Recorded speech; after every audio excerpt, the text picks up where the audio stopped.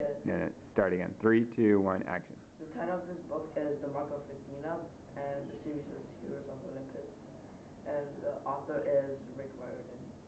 The genre of this book is fantasy and Greek mythology. I have read other books by this author, but not by this series. This book, I would say, is easy to read because there's not a lot of hard words, but there's some like words that are Greek-ish that you guys might not know.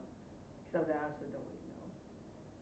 And the main plot is when Annabeth, she has to find like this statue, which is called, I guess, the Mark of Athena, while on the other hand, Percy and his friend are trying to like save one of their friends named Nico, who is the son of Hades, because he's the only one who knows how to stop Gaia from bringing destruction to the world.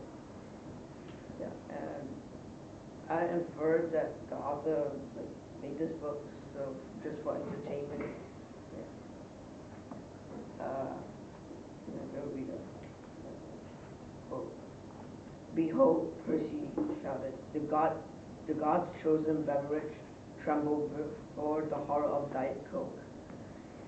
I like this passage because it was talking about Dionysus, who is the god of wine, and yeah, it seems funny, like how we talk about Diet Coke. And I would recommend this book to anyone who likes Rick Riordan's books, and I guess Percy Jackson fans, and yeah. Any questions?